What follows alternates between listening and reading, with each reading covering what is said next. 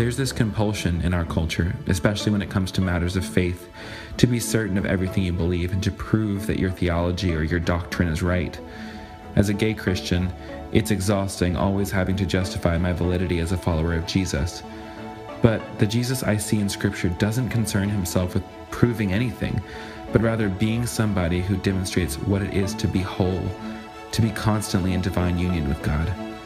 So, to be perfectly honest, I'm less interested in being right, and I'm more interested in being whole.